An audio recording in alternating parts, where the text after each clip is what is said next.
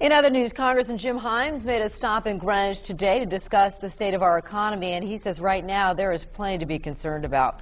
During a talk with the Greenwich Chamber, Himes says that the so-called National Debt Super Committee hurt America's economy by failing to pass a $1 trillion deficit reduction plan this week.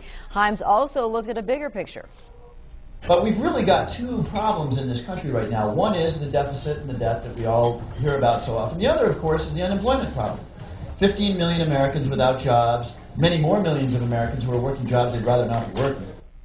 Himes says the best way to solve our national debt crisis is to make smart short-term investments in our infrastructure and then come up with a solid plan for new spending cuts.